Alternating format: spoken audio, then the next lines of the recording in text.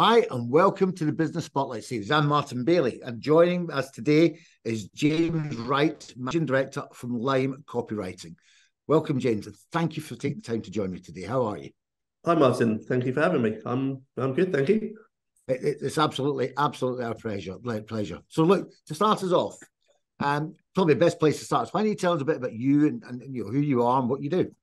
Okay, well, as you just said, I'm the owner of Lime Copywriting.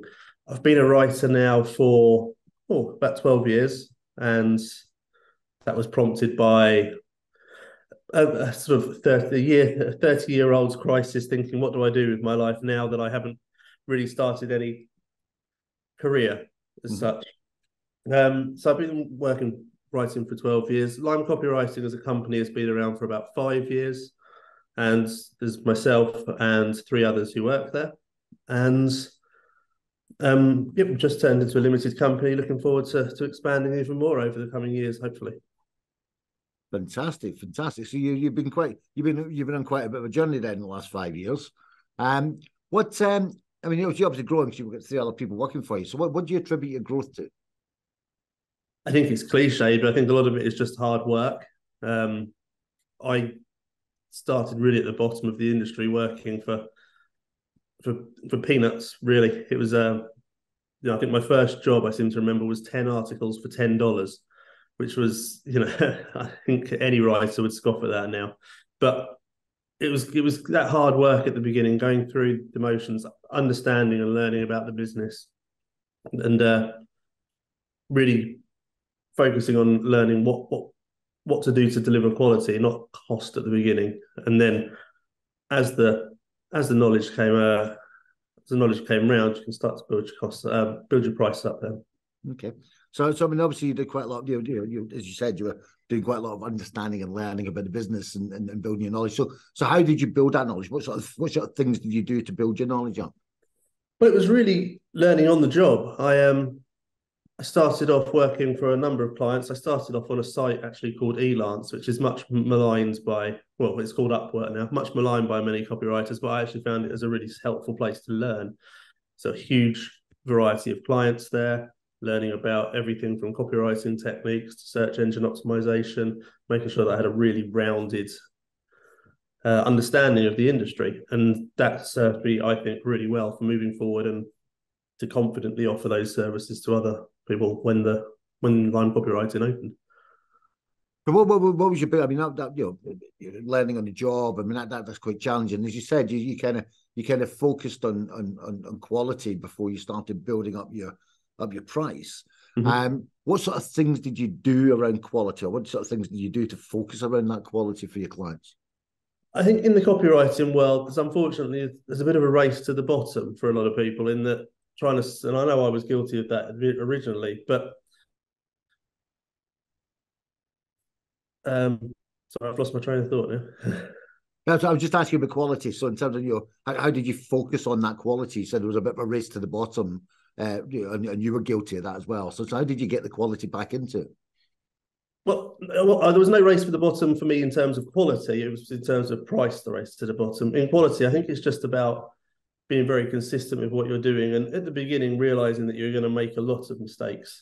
Yeah. And if you learn from those mistakes, then your quality will automatically go up when you rectify them. So there was quite a lot of accepting that mistakes would be making. So rather than beating yourself up, there was more focus around learning from them and making yourself better rather than saying, "Well, I failed" or "I've not succeeded."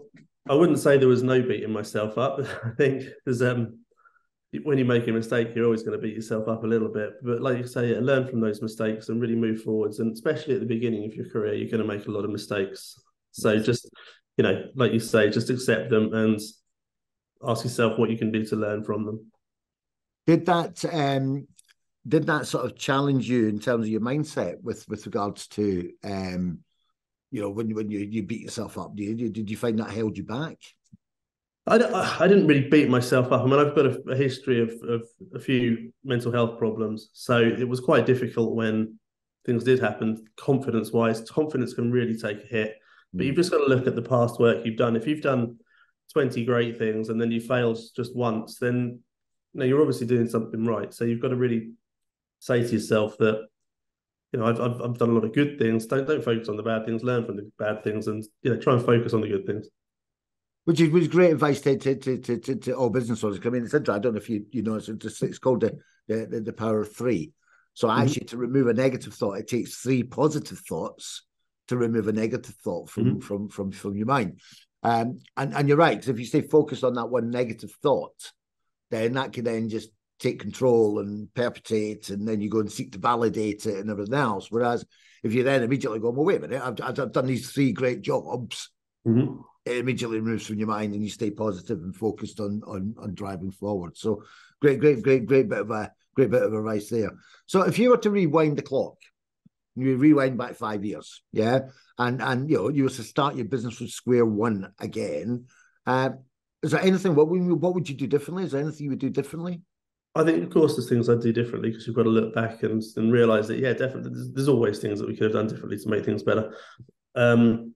I think I'd have been more trusting of other people. I'd have been more willing to let the power go, as I said, in a way of saying. It can be quite easy when you're an owner of a business to become obsessed with every single part of it and have to make every bit perfect and micromanage to the nth degree. But I think there comes a time when you've just got to say, look, I trust this person, let them get on with it. Or even if you don't trust them, just let them do it anyway and hope, because you can't do everything in a business, especially when it's growing. So you've really got to delegate and let people let go a little bit. How long did it take you to realize that? Oh, it was a process of a couple of years, probably, of trying to work with some people, them perhaps not doing the job that I wanted to do, then having to work with someone else and then eventually you find someone who's fantastic, and that kind of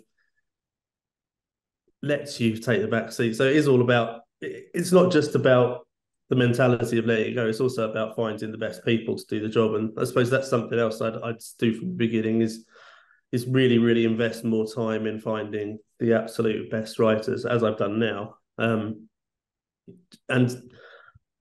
pay them well.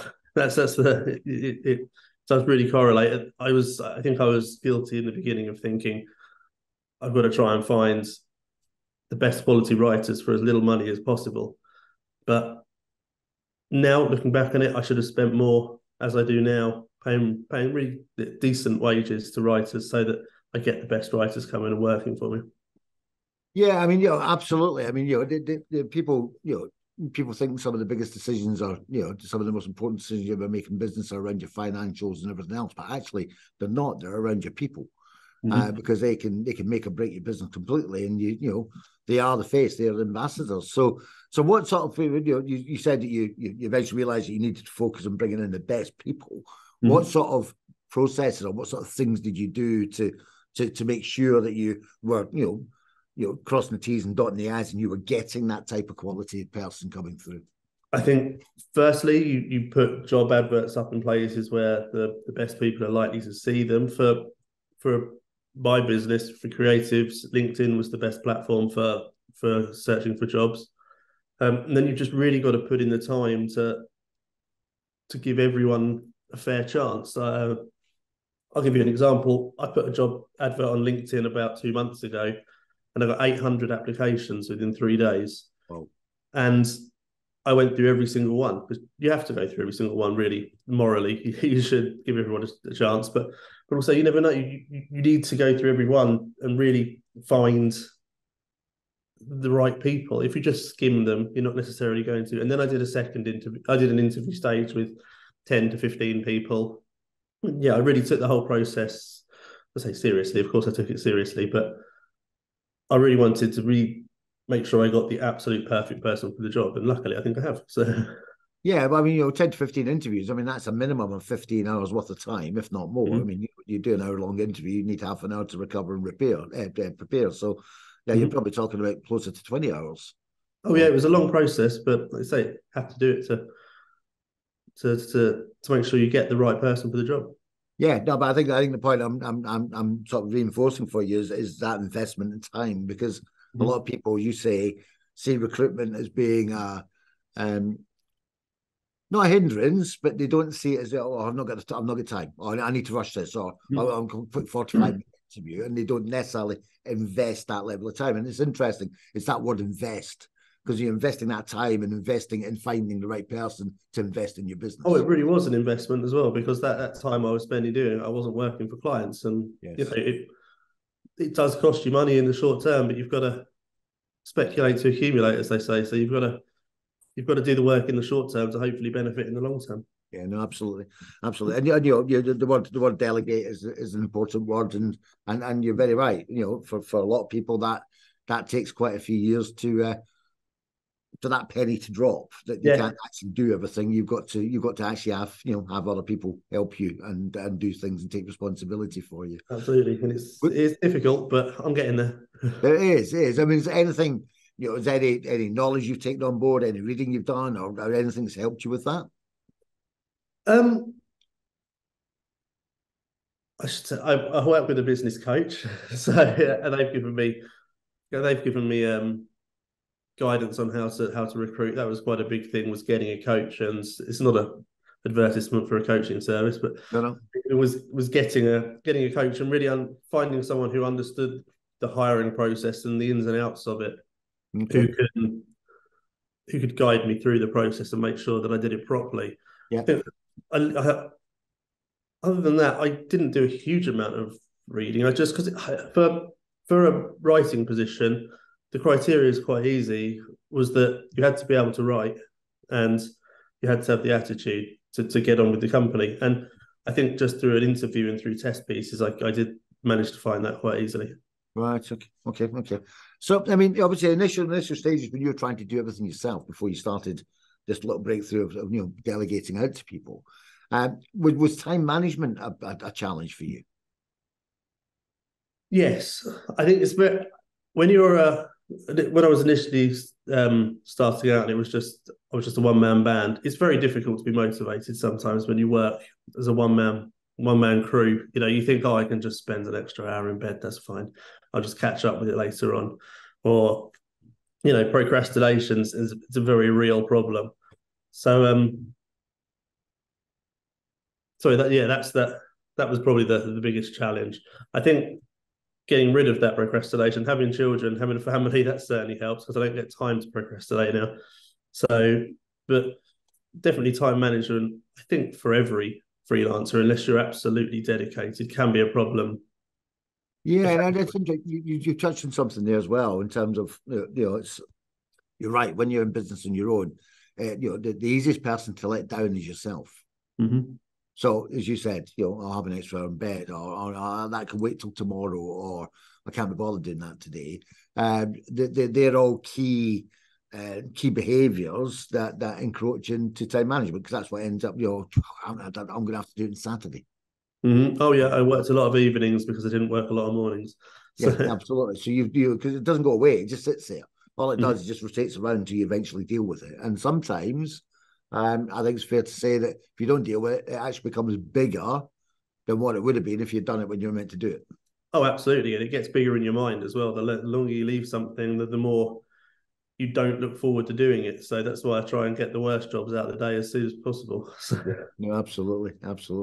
So in terms of you were talking about your growth, and you were talking about your quality, and you were talking about chasing down to the bottom in terms of price when you first started out.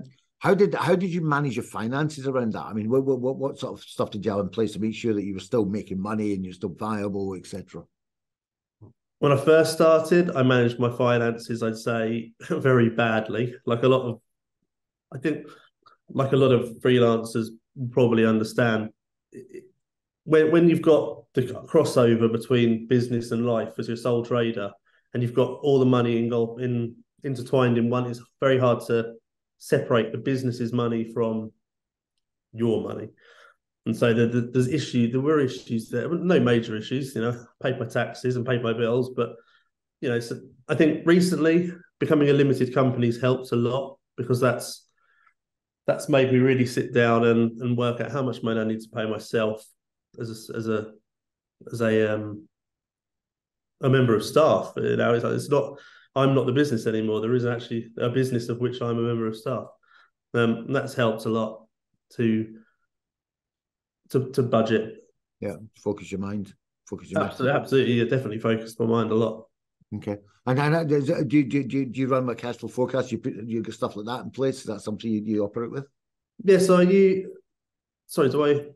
Do you manage your cash flow through forecasting? Do you forecast your cash flow, or you how are you managing that? Yes, yeah. So I do have systems in place now. I use a couple of programs to really keep an eye on the cash flow to make sure it's going through.